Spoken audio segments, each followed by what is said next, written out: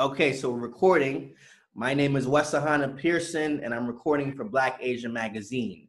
And I'm talking to a panel of men who live in different Asian cities. So let me not introduce them. Let's just go down the line. So first we're gonna do Hong Kong, then Manila, then Saigon, then Bangkok. All right, my name's Al Solomon, aka MC Element OP. I'm hailing in Hong Kong. I'm originally from Miami, Florida, United States. And here I'm a software engineer slash author slash content creator on YouTube and such and so forth. Okay, then there's Kareem.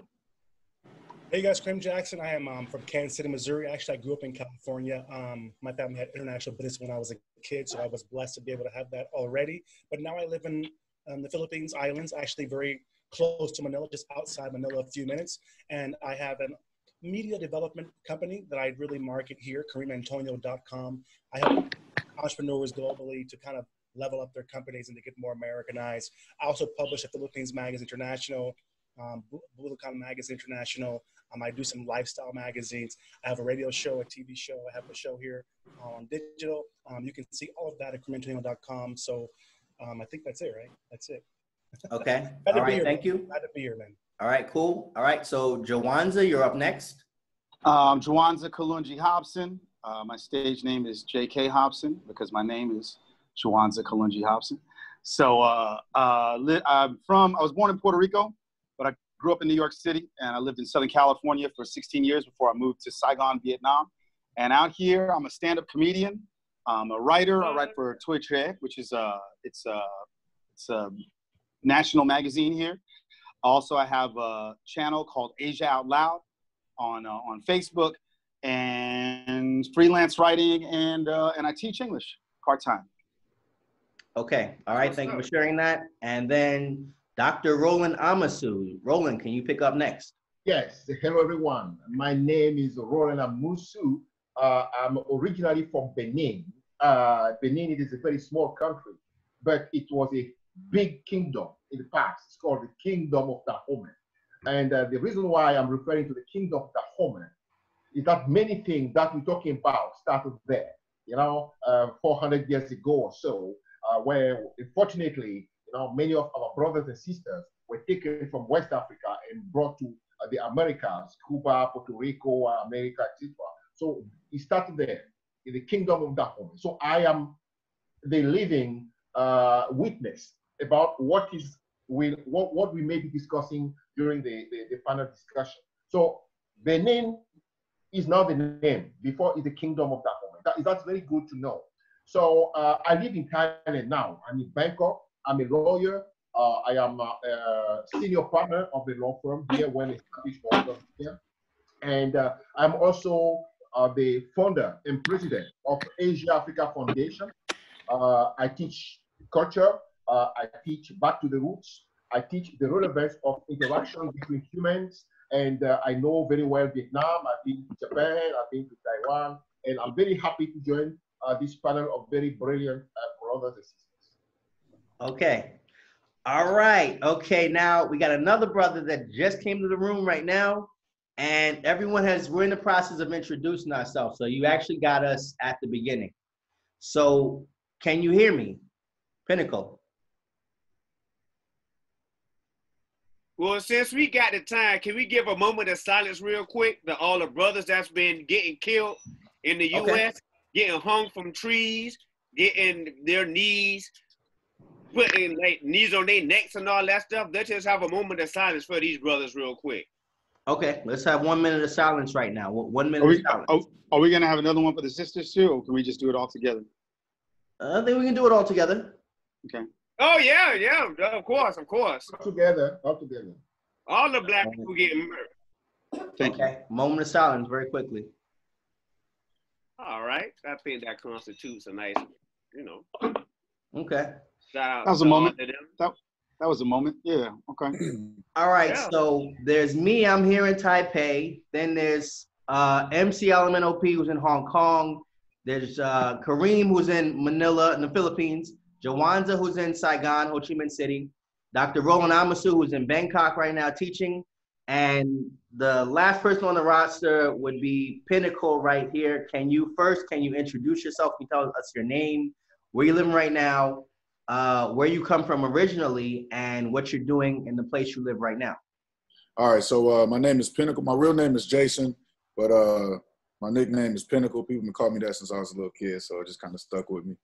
I'm from Cincinnati, Ohio, and I currently live in Seoul, South Korea. I have two businesses out here. One business is an entertainment company entertainment consulting company called Play That Hustle, and the other one is a hip hop hookah lounge called Hustle. Okay. Oh, cool. All right. Excellent.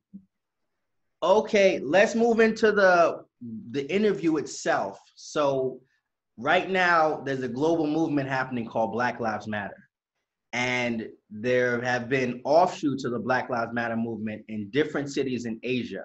So what BlackAsiaMagazine wanted to do is provide coverage for these different movements as they're happening in Asian cities.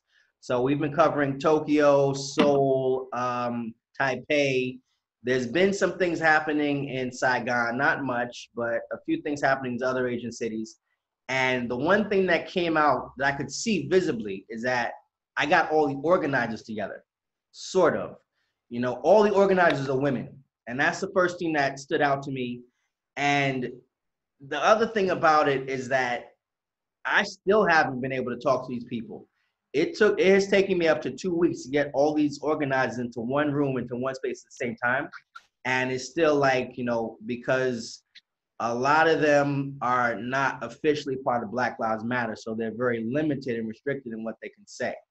Now, with that said, all of them are women. There's a very heavy female presence here.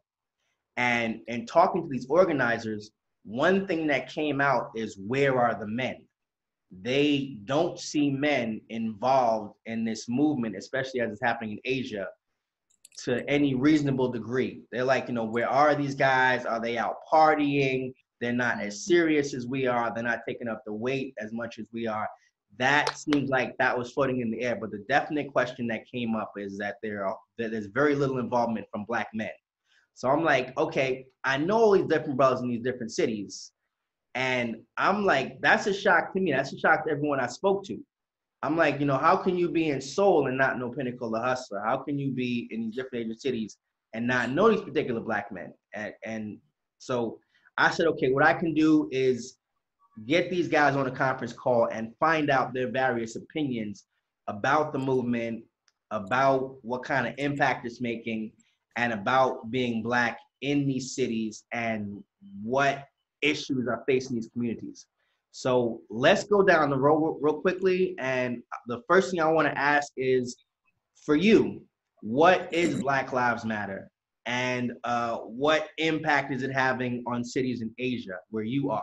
Black Lives Matter, that has two different definitions. There's the literal Black Lives Matter, that's what we're really fighting for, like Black lives against global white supremacy. That's the Black Lives Matter that should be fought for every single day.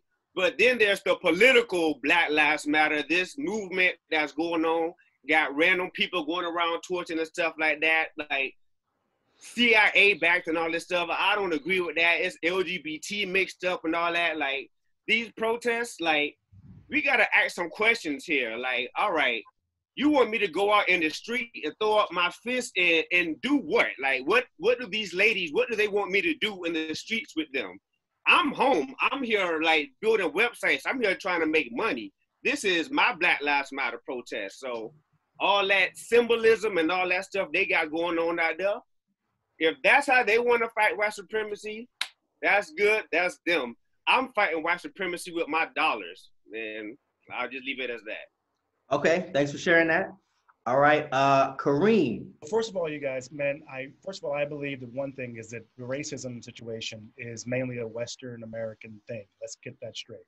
So us not being in the States, we were already protesting what's going on in America. And for me, it's been 10 years. I've been living abroad from my laptop running my company. I outsourced my company. I own a magazine in the States back in the day called Minority Success. It was the first black lifestyle magazine in the Midwest ever, which is crazy. I'm not that damn old, but they never had one. And I got sick of it. And so my way of protesting, like the brother said, LMNOP. I'm thinking about I haven't had my alphabet in a long time. Damn, think about it, LMNOP. Okay, is that the truth is that I believe that Black men, us, we protested already. Martin Luther King is a man. You know, Malcolm X is a man. You know, Kobe, when he was doing he was a man. You know, you talk about, you know, Kaepernick is a man. You know, we have positions of power that many women don't have. Sorry about that. And so we can take our money, you know, because people look at the money that like Kaepernick didn't make when he was playing football. No. How much money did you lose not having Kaepernick on your damn team? And now he has a media company. He may not even come back to football unless he wants to. That's how we do it. And I believe that for me, Black Lives Matter is an American thing. And my way of proving that Black Lives Matter is, bro, like you said, we need to diversify. Every brother out there, you need to vote. Every Black person in America, you need to vote. That's true. But you know what you need to do also? Get a damn passport. You know, stop investing all your money. Don't buy their freaking Gucci. Don't buy shit. You know, invest in brothers, invest in companies, or anything abroad like they do. Here in the Philippines, they love Black folks. They never even knew American boxing till Muhammad Ali, Thrilla Manila. They never even knew the NBA, which now is their national sport is basketball, until after Larry Bird, like Kareem Abdul-Jabbar days, right? They didn't even know what the damn NBA was before Negroes came. So I think that for me abroad, the reason I am abroad is because here, I don't have to say Black Lives Matter, because when I walk into a building or a room or try to do a deal, I matter already. You know, I know it. They're waiting for me to start the damn meeting. I don't need to say it. And folks that are here abroad, now with the technology and the social media, now the whole world is seeing what's going on. So to say, and lastly, what you just said about the women, I believe that the men, us, we control the purse strings right now. We are the 500 NFL players across America. The 500 NBA players and masseuse and water boys and trainers and coaches across America. Whereas in 1950, Doctor, I know you know this, until 1950, we couldn't even get in the NBA. So now we've taken over and we've pushed it. And now we can send in our wives and our sisters and our aunties. We don't even need to show up because our sisters are so bad and so organized and so connected. They can bring the white girls, the Mexican girls, the Asian girls, and they can get the whole world to protest now through England, Asia, you know, Africa, of course. Everyone's protesting. Even freaking Germany is protesting for us. I mean, right? The actual original white supremacists are saying Black Lives Matter. Okay. So, and here in Asia, to say this to you too, by the way, my last statement, brother. Here in Asia, the big thing, the President Duterte, and a lot of like African presidents and other presidents nationally, because I'm in media here, the big thing now is the whole world is saying, if we did this to people, you would call the United Nations on us. You would arrest our president. You would have in our country, if you saw that we were killing Muslims in the street or Christians in the street, or, you know, Sikh in the street, or, you know, if the Japanese were killing the dark-skinned Japanese in the street, you would send the United Nations. It'd be a big drama. You would take over the country, kill the president and all that. And most countries now are pushing for America to have a United Nations sanctions on them. That's what I'm hearing here abroad. So I believe that the men, we've just taken a different role this time, because we know that the women in America, Black women, they got that. They've got more protests globally than any man has ever done. Forget the Million Man March. There are millions globally marching because of what women organizers are doing right now. And then the dudes like us, we can get a damn passport, take our family abroad like you brothers have done, right? And we ain't giving you no money. The only money you get from me is my taxes on my PayPal account. That's all you got. Okay. All right. All right. Okay. Thanks for sharing that. Let's go to no. Thanks. Appreciate it. Let's go to Jawanza. I just want to tag along to what Brother Philippines was saying. Like the United States would have invaded the United States a long ass time. You know what I mean? I'm probably going to use that in a stand-up bit because it's so true, man. It's true. Yeah. Well, Black Lives Matter. It's now a global movement to dismantle white supremacy in the many forms that it takes.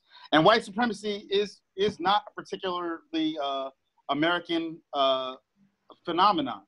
You know, it has taken a foothold in America, but the Nazis learned it from the Americans, because the eugenicists, the original eugenicists, were American. And the Nazis were like, yeah, you know, we can roll with that, you know, and, you know, the rest, as they say, is history. But white supremacy exists in Vietnam as well. I feel very lucky to be in Southeast Asia. And I think in general, in comparison to a lot of places in Asia where I've been, especially in East Asia, I'm very well received. But white supremacy exists. You know, I have a joke about, you know, when I first went to get a job, and this is true, I first went to get a job, I realized that I had to put my name J.K. Hobson on my resume because Juwanza Kalunji Hobson would not get a call. And then whenever I show up, people would look at me like they got catfished. You know what I mean? It's like, they thought I was going to be English or some shit. You know what I'm saying? So so it is. It is a worldwide phenomenon. There's a preference for white English teachers. People just, and a lot of it is ignorance. When people think of an American, even sometimes if I just said an American, right, you probably think of some white dude with like a MAGA hat or some shit like that. And so that's a part of, I think, all of our positions in the movement is to show people an example, you know, rather than something they get from the media of who Black people are. We're all very lucky.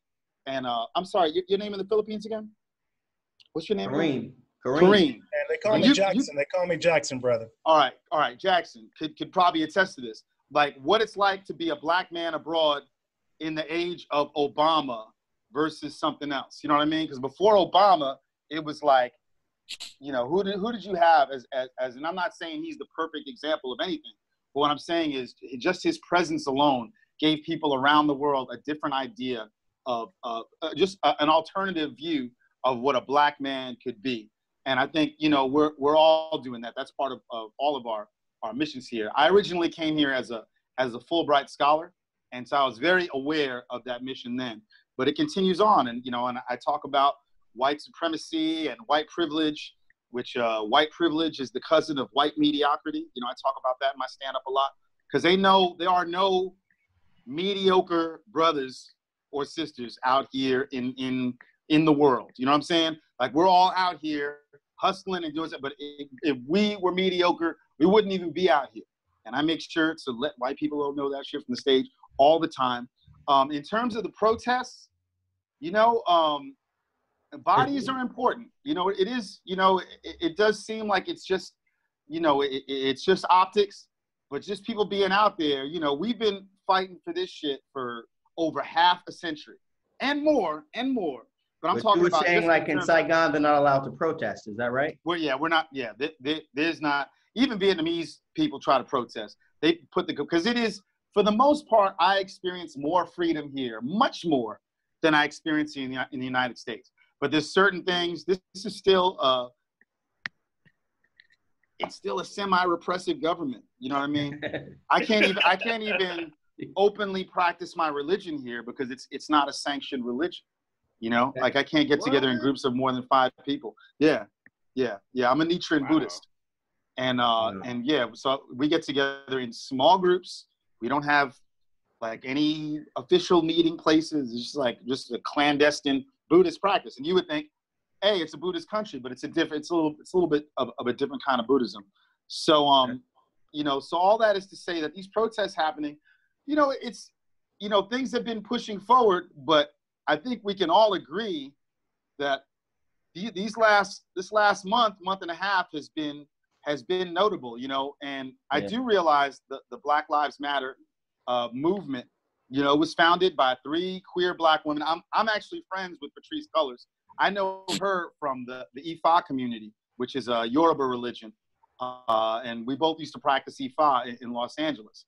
And I know her heart, and I think the thing is, and we talked a little bit about this before, Wes, maybe the Black Americans, we can agree that as Black people in America, we have a certain perspective of America that is not the American agreed upon. You know, Americans, for the most part, think of America as land of the free, land of opportunity. A lot of immigrants would agree, and fairness and equality and all shit. And as Black people, we have a different perspective, you know? And I think the thing is that you have to listen to the most marginalized people. And who is more marginalized? You think, well, as the Black man, we are the most marginalized people, but Black women and Black queer people experience racism in a different way. If you look at intersectionality, you say, well, you know what? Yeah, there's been a lot of trans people that have been murdered, but it's not even talked about in the mainstream. You know what I mean? Usually when it's the people they'll talk about in the mainstream is when a Black man is murdered by the police. You know what I mean? I mean, we can go down the line. Sandra Bland it wasn't caught on camera, but she's not nearly as talked about. So I think that the movement Black Lives Matter means all Black lives.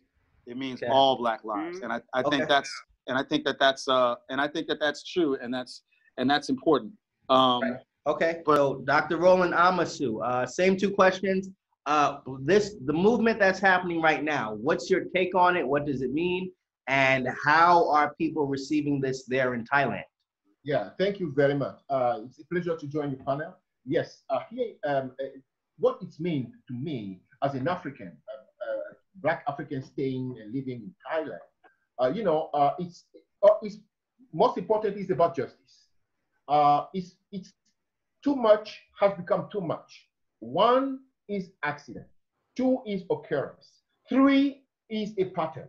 So we've been witnessing, and the whole world have been witnessing so much injustice against the Blacks by the police in America that I think it has been too much. And then the whole world has been reacting against injustice. So I think it's not first about being Black. It's about the police violence and witnessing, seeing on video, recorded, a human being being murdered, being denied humanity with so much violence by a professional, by a law enforcement officer whose job, whose responsibility is to protect, but ending up in killing that way. I think this is a trigger. The first trigger is not necessarily related to the racial or the being Black, because it has been happening for so long, and why it didn't, the protest didn't happen before.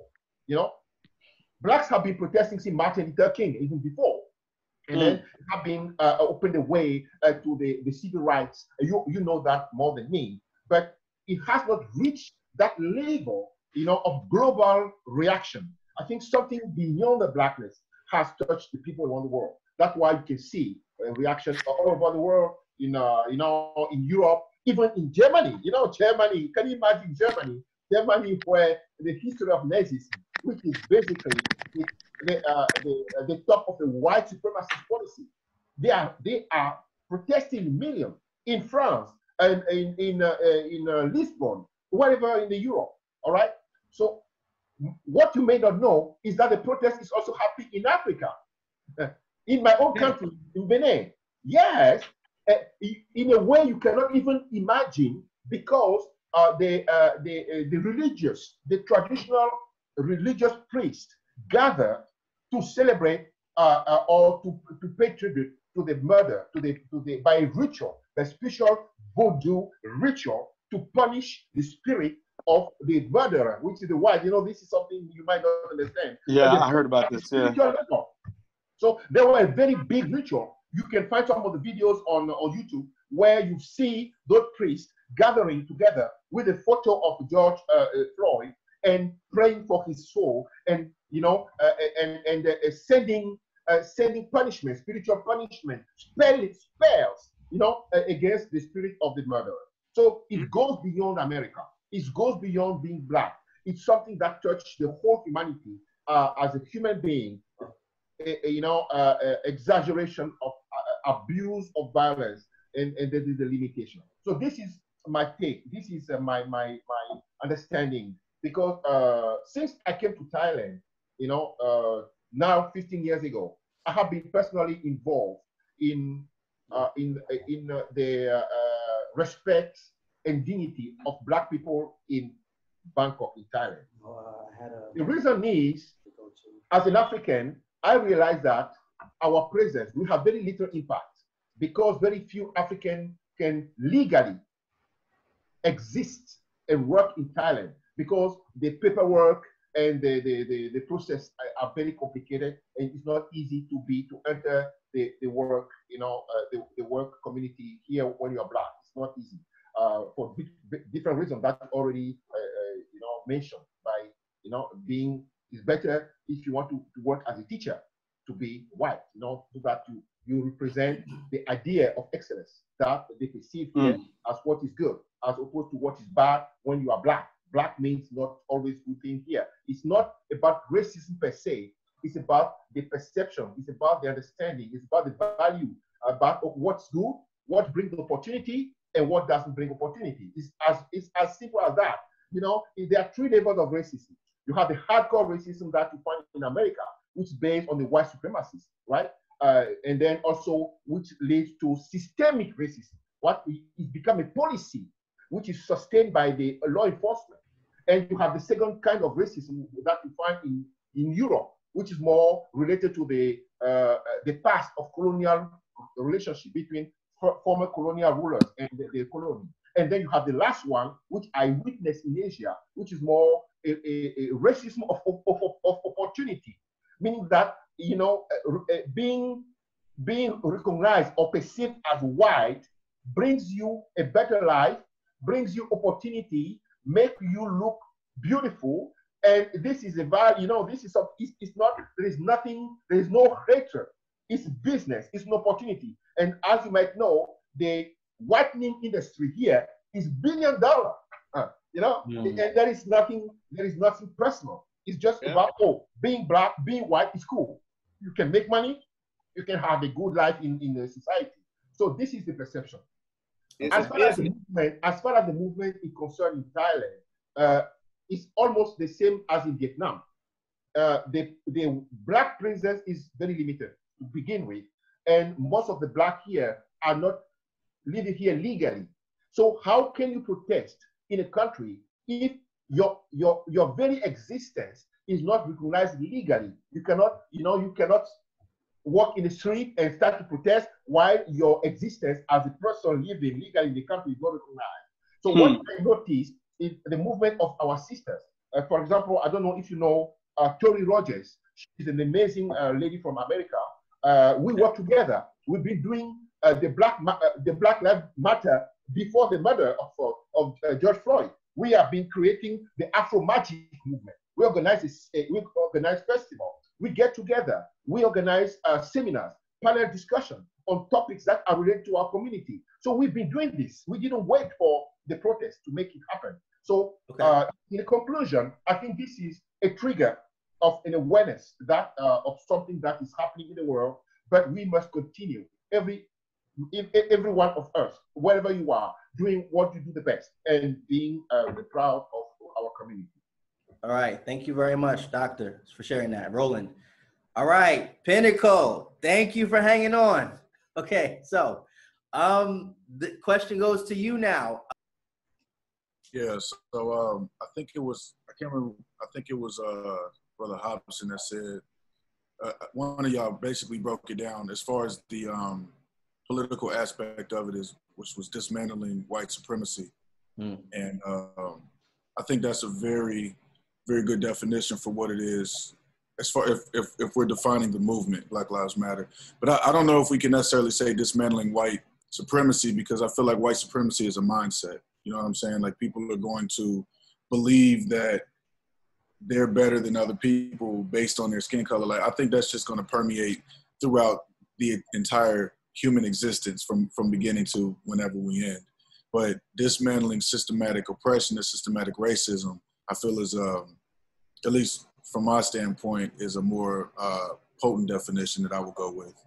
As far as the social aspects of what does Black Lives Matter means, I've had to explain this to quite a few people, because, people are always, I think there's some confusion. People are always like, why is it Black Lives Matter? Like, why don't people say all lives matter and all this stuff? And it's like, look, we're not saying that Black lives are more important than any other lives. It's a shame that we even have to say Black Lives Matter. The fact of the matter is, our lives matter. You know what I'm saying? Like, we also matter. You know what I mean? Like, the fact that people you can literally walk around and die in America from the people that are supposed to protect you, and the people that killed you don't receive any kind of justice or any kind of penalty or punishment from killing a black dude, obviously there's something wrong with that. So, so from the social aspect of Black Lives Matter, for me, it's more educating people that are unaware of what's really going on. So that would be my way of defining those. Thanks for the question. Not a problem. All right. Next question. Let's move forward with this. All of you have just spoken at length about the things you've been doing out here in Asia, what you've all been building. So why is it that this movement on both sides of the globe, and anyone can punch in on this, it doesn't know where the men are? I've gotten you right here. You're obviously right here. Why is it that they don't know where the men are and they can't find you and they don't know what you have done or contributed or what you can't contribute? Is there a reason for that? Is that real? And if so, why? Where's that coming from? Well, I can't speak for everybody, but to some degree, everybody has their own platform. You know what I'm saying? So, however you want to fight the system or fight for equality or fight for equal rights or whatever, use your platform to do it. So I've been blessed to be able to build this this venue. So a couple weeks ago we did a fundraiser for George Floyd and other people that have passed away due to police brutality. We have a Black Lives Matter Korea event happening next month. Another fundraiser, so we can help support. I mean, really, it's all about raising awareness and providing support. I put out stuff on my Instagram. I mean, I don't have like, 1 million followers or nothing like that, but even if I can influence and educate one person, then that's better. That's at least one more person that knows something about our struggle. And, you just like Tupac said, I might not be the one to change the world, but I'll spark the mind that does. You never know what kind of mind you're going to spark. So, if people it don't even matter, to be honest with you, if people see you doing something or not. I don't really care about that. The fact of the matter is, are you doing something? Are you getting out? I mean, whatever it is, getting out in the street, posting pictures, talking to people, educating people, reading books to educate yourself so you can have more in-depth discussions. It doesn't matter. Like, whatever it is that you do, as long as you're doing something to push our culture forward, it doesn't matter if people see you or not. Because, I mean, what matters is your impact. Are you making an impact? Okay. All right. Does anyone else want to punch in on that question? I had a question for you, Wes. Like, who specifically are these women asking where are the men? The organizers of all the Black Lives Matter movements in Asia. So Tokyo, Seoul, Osaka, Taipei, and also probably in Hong Kong. They're all women, and they've expressed to me, like, we don't see that much involvement from men. You don't see that many. You got like, I mean, not you, but I'm talking about them. You got like it's just a whole slew of black men walking down the street. We're here in Asia. It's not like we're here to begin with. You're like, where are the black men? It's like you see one black man for every 100 people. So like, what are they talking about? Well, I think if I could just, I think what Wes is saying, like specifically in terms of making connections with the Black Lives Matter movement in Vietnam, there's no official movement. We have done just last Sunday. We had a Saigon is Listening event where I was a part of a panel of 4 black folks. There were black men on the panel. There were black men who were moderators of the discussions. And the discussions included other expats and local Vietnamese people who are trying to understand. I just made a video about the Black Lives Matter movement and what does it mean. A lot of our job is a little bit different because we're having to explain this to a foreign audience. So a lot of the people see it here is like, well, shit, they had Obama and Jay-Z is rich. Like, why are people complaining? So we're doing the groundwork of having to let people know. So, I mean, yeah, and I think we're all making an impact in our own way, in our own specific fields. I can't speak for what those women are talking about because again, there's no movement here, and people know where to find me. I get requests all the time. Hey, do you want to speak at this panel? You want to do this video? I was asked to MC a July 4th event for the Democrats abroad, which I actually turned down because I think that it's good for us as people who are outspoken about these issues to be aware, because this is kind of a wave that's happening, but I also want to make sure it's not a trend. And I also want to, you know what I mean? I want to make sure people are being sincere, and I don't want my face and my voice to be co-opted so somebody can be like, yeah, see, look at me. You know what I mean? Like they're like virtue signaling by, here's my black friend, So, yeah. All right. Okay, let's start moving towards the end of the interview. I just wanted to touch on this very quickly, very briefly. Okay. With the rallies, with what's been happening out here in Asia, there's always going to be that element. You're always going to see people online who are like, okay, don't do this. You're going to be attacked. I don't want to see protests from black people. And there have been, as these Facebook pages are popping up, there are white supremacists who come on the Facebook pages and make threats and things like that. Is, from where you're sitting, from your point of view, is some element of protection necessary? Is that something we should be thinking about, or it's like, nah, it's not even relevant to the conversation? Well, that's human nature. I mean, as black men, they're doing their best to make us docile and all that stuff. But, especially because I'm married and stuff like that, I have to protect my family. So when it comes down to it, if I have to defend myself, then that's what's going down. But just to go out there and cause harm to somebody else, we ain't known that. But, back in the day, you know what I'm saying, they was beating us down left and right. The peaceful protest, getting knocked up upside the head. Well, I was a good boy. I ain't gonna hit your back. No, fuck that. These days, you attack me, I'm gonna beat your ass. So that's my. No, okay. I think it's actually safer for us in the States, man. It's actually safer because you guys understand, like I said before, with your question with where the black guys at. I said before we were taping is that the black guys, we're the ones that are paving the way for everything that's been happening back home. And I believe that the women organizers, that's what you do good. That's the power of the black woman, is organizing, networking, pushing. The black dudes, we're the butlers before. We're the slaves in the field before. We're the ones, we're the Martin Luther Kings and the Malcolm X's and the Kobe Bryant. When he was here, he had many non-for-profit foundations he worked with. That's who we are. And our power comes from the $4+ trillion that black Americans earn every year and spend every year in America. And by us being black professional men, and like I think Hobson said maybe, in order for us to be abroad, we can't be your average Negro. So when we're here, we're the ones in the ear of the president of the country where we're at, the governors where we're at. We're the ones on the TV, on the radio shows, like you guys are saying. We're the ones. My show has totally been co-opted by explaining my blackness, like you're saying. That's my whole business, entrepreneurial, Philippines tourism. Don't nobody care about that no more. Filipinos want to know what is up with these white folks in America. Because here, they see the same thing. I know this is the case in Africa. I lived in Africa for a while too. I lived in Nigeria. I lived in Ikeja and Victory Island in Africa. I went to American International School. And here, just like in Africa, you see these old, decrepit, freaked up, fat, out of shape white dudes, these young women from Africa or Asia or wherever, and they can't do that shit back home. And so what happens for us here, me at least, especially because of my platform, I'm in media, I can actually call it out because I'm somebody. They don't look at me as below the white dude. And I can actually explain to these people, Filipinos, for example, like, what's this dude doing here? If we're in the States, this white dude wouldn't even be in the room with us.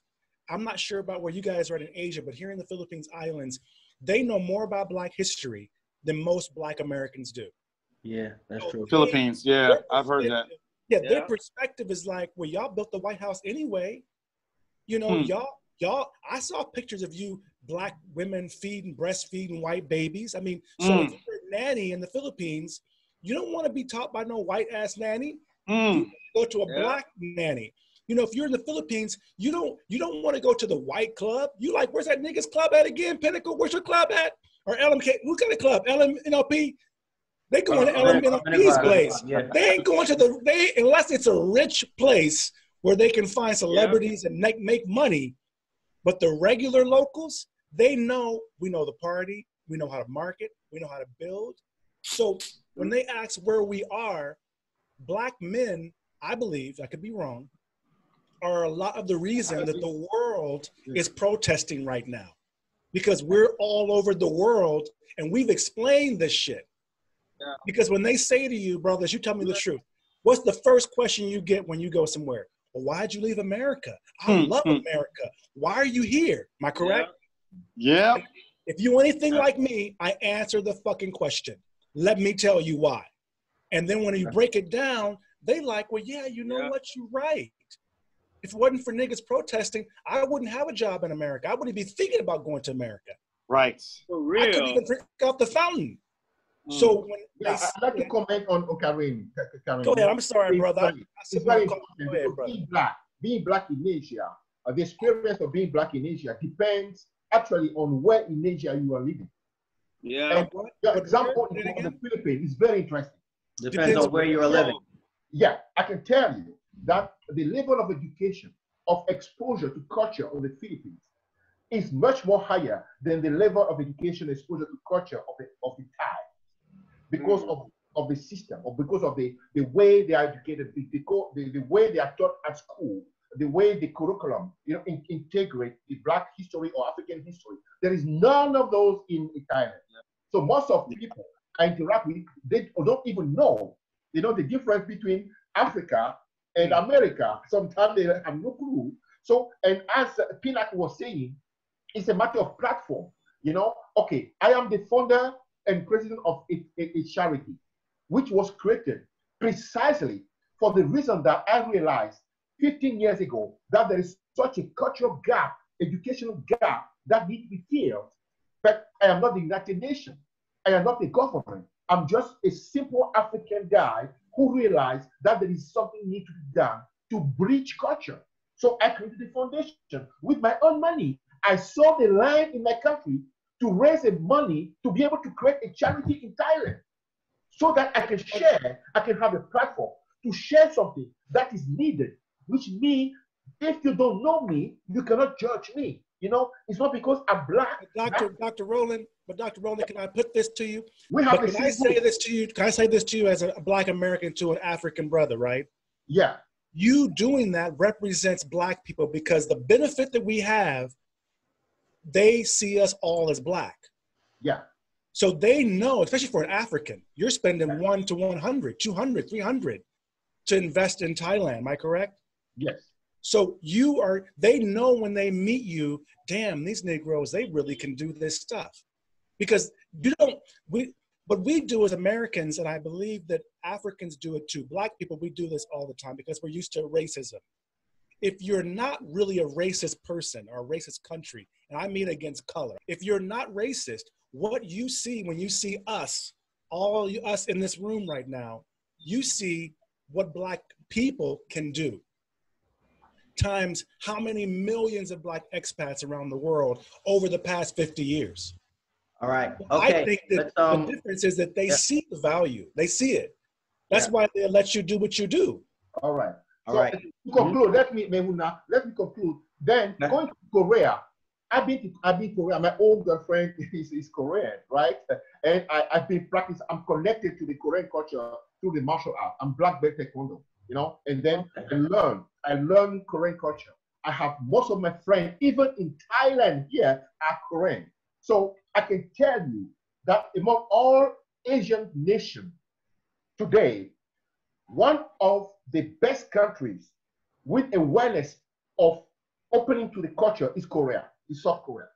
They are at the head, they are advanced, they are at the ultimate level of embracing the Black culture, K-pop, many things like that, and really hats off to the Korean people. They are really doing their homework, and they are doing the best to bridge, culture and say we are all the same, and the new generation of Koreans are doing that work. But you don't find that in Ireland. I wholeheartedly disagree with you, brother. Yeah, I would disagree. Wholeheartedly. Right. So I think Pinnacle would know about this the most. Pinnacle, what would you say about that? there's definitely, I don't mean to cut you off, I'm sorry, but I just got to make this clear, like, definitely disagree. Yeah. There's a lot of, there are definitely Korean people out here. Actually, you know what? Put it like this. Every culture, every society that's ever existed on the face of this earth, in every country, there's some terrible, garbage, trash human beings. Yeah. And there's also some wonderful people, right? And then, you know, you have how the culture or their society move as a unit, as groupthink. You know what I'm saying? And a lot of times you meet individuals or you'll meet subcultures or subgroups that go against the groupthink. All right, is everybody following right now? Yeah, absolutely. Oh yeah, Koreans are some of the most difficult people I've ever encountered in my life. They don't really like anybody. It's like the other side of a racist dude being like, well, I got a black friend. You know, it's like, well, I got a Korean friend that's not racist.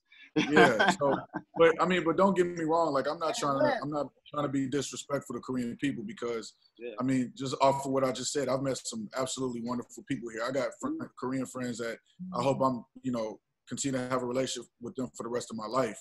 But this society is not, Korean society isn't like, yeah, black people. Nah, you guys, not at all. in the Philippines, they don't have black people. That's why I like it. In the Philippines, they're like, yeah, black people. Well, here's the other thing that you have an advantage. All right, guys. Let me moderate a little bit. Let me make sure we move forward to the next one. We're pretty much wrapping up the interview. All of us know each other right now as black men who live out here in Asia. The reason why BlackAsiaMagazine even exists is to create some kind of connective tissue between individuals who are black, between black communities that are all springing up out here in Asia, so that we can all share our resources, our intellect, our knowledge, our information, if and when that need arises. So as far as the question that sparked this interview, where are the men? I know all of you. And what I've seen is that the movement doesn't know these men, but all of you men are out here doing your own like lone wolf things. Everyone has their own individual projects going on. I don't think any of us are moving out of Asia anytime soon. So the question is, do we continue doing our own lone wolf thing, or like, what are we building out here in Asia? Going forward, looking to the future, do we continue just on the individual roads of our own individual projects, or do we do things that are more community-based? And where is that going? What are we building out here as black men so that we can hand this down to the future and we can stabilize our people out here? So let's go down the list. Let's start with Pinnacle first and go down the list. So Pinnacle, do you have any thoughts on that question I just asked? Yeah, actually, I want to see some more black business owners out here. It's really tough to set up a business, and I made a lot of mistakes, and I made a lot of failures on the road to where I'm at. And you know, I definitely think that I'm able to help people learn how to support themselves more than just being teachers out here. You know what I'm saying? But there's still a lot more that I need to learn before I can really start helping other people. And you know, I have to strengthen my platform first before I can really extend that platform to other people and support other people to help them get to the point to where they can support themselves. But that's actually one of my midterm goals. That's one of the things that I'm working on now. So I'm trying to expand my business as fast as possible so that I can start helping other people as fast as possible. Okay, excellent. Thank you very much. Okay. All right, next up is Roland. All right. Yeah.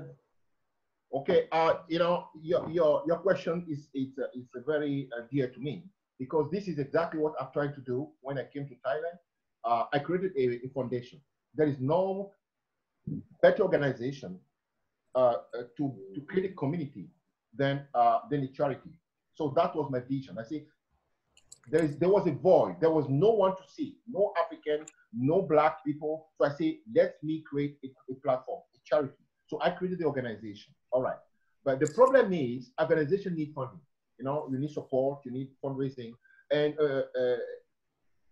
my fundraising strategy has not been successful. So many of the projects that we have tried to implement were not very successful. That's why we are not known. We are known as an organization, but our, you know, we have not been able to realize, you know, global, you know, thing that could impact the world. So I totally support your idea that we need to create a community.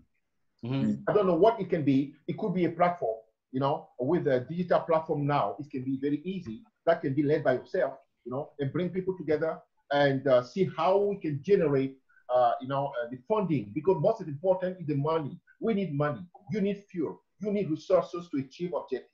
So that is the most important thing.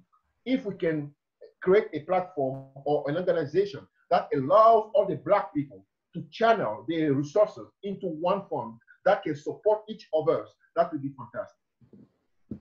Okay. All right. All right. So next up is Jawanza. Now you got my full attention. Jawanza, same question. What are we building? What are we moving towards? Well, I think the thing is, you know, well, I'm still on my grind. I'm in entertainment, you know what I mean? So I'm doing a lot of stand-up. And I think for me, it's a really good way to engage. And, you know, I could say the wildest shit, and I could say the most, you know, the realest shit, you know, and that's what the platform is for. That's what I use it for. I think it's really a good way for me to engage with people on really important topics, because humor is a way of like really, you know, just diffusing a lot of things, and you could just say things and, you know, people have to listen. That said, you know, there might be this disparity between what women are doing and what we're doing as individuals. You know, I try to, you know, lend my support the women, because they're here for us. I mean, whether there's like you know, there's a lot of men at the forefront of Black Lives Matter. The women are out there and they're on the streets for us. They're on the streets for George Floyd. It started with Trayvon Martin, which, yeah, and remember, it wasn't a police officer that killed Trayvon Martin. It was a regular ass dude, right?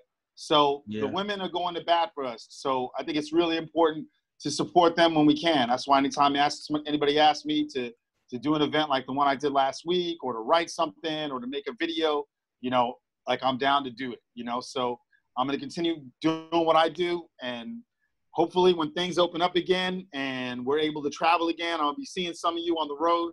So I'm glad you started this group chat so that we have this connection. It's kind of like a underground railroad of Black travelers, you know, and then, oh, you know the places to go, you know what we can do. You know what I'm saying? Yeah, man. Yeah, we need that. So yeah, let's continue on. All right, thank you. All right, Kareem, you're up next. Kareem, let's try to keep it about a minute or so. All right. Okay. Hey, you know, but one thing that I do, and I'm gonna go back to the Africa comment, was that I was a kid who was a successful family. My family is the Jackson family from the Midwest in California. My dad went to Africa, to Nigeria, to do business in the 70s, and that's how our family became successful. That's it. So my idea is that I believe that, like, we need to really work with people back home directly, helping them, like brother said, Pinnacle, about helping them get into business, helping them learn that you can diversify your income, you can invest abroad, you can buy a ticket, get a passport, because that's what I've seen through my family over 3 generations, because we've always been an international family. We could do anything, maybe push the BlackAsiaMagazine more, maybe create groups and seminars and things specifically showing Black folks how to quit their damn jobs. If you're working a rinky-dink job in America, you're paying the rent, working at freaking McDonald's, the restaurant, you know those rinky-dink ass jobs. You driving the damn bus. If you're doing any of those things in America, you can succeed anywhere in the world. So why are you worried about issues in Africa or in Asia with the lights or the infrastructure when your lights are turned out every month anyway? You can't pay the bills, you're struggling. So you might as well struggle, be global, because as you guys have all seen, at least here, you're the baddest club in town. You're not just doing a black night on Thursdays at some bar. You know what I'm saying? Whether you choose Africa or Asia, they need to get a passport and get the hell out and see the world, because then this is not an issue anymore. It goes away. We don't have this issue. So if they can understand, get a freaking passport, travel. I don't mean the Bahamas either. Travel and learn business, because they realize we built America. You can build anywhere. And from what I see, none of us here are Harvard graduates. None of us here from the Kennedy family or anything like that. We're self-made brothers. So if we could do it, anybody could do it. And when they realize that they can choose to work or invest anywhere in the world, that's when white folks back home are going to realize, okay, wait a second. These Black folks are getting smart. Now there's only 2 trillion and not 4 trillion a year in black spending power, but they're sending 2 trillion outside the country.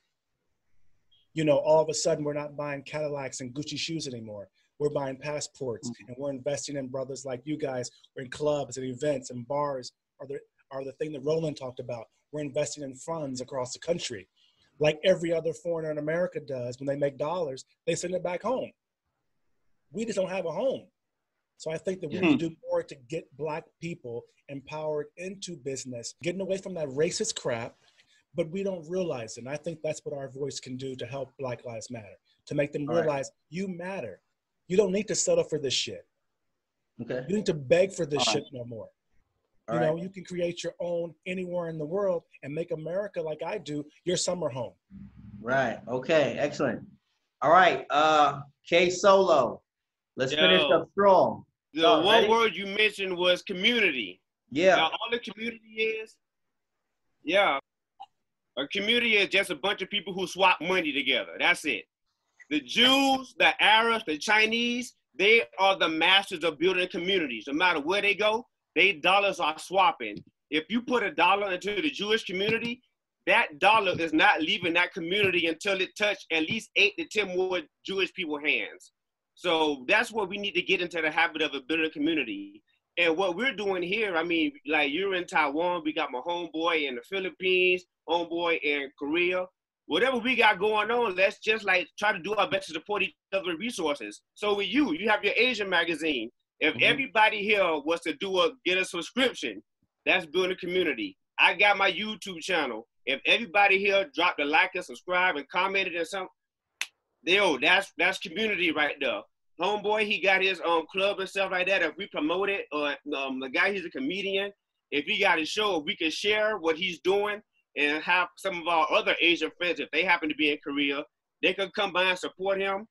That's the network. And like what Mr. Kareem was saying, also, we need to do this a lot more often. Like this little panel thing, this right here is building community. You know what I'm saying? So think of this as like a think tank. You know what I'm saying? So it's like step by step. You know what I'm saying? So I'll just keep it short, but that's my. Okay, last but not least, is there anything anyone wants to plug? Do you have like a business? What you got going on? Your entrepreneurship? Your anything anyone wants to say very quickly about your endeavors? Anything like that?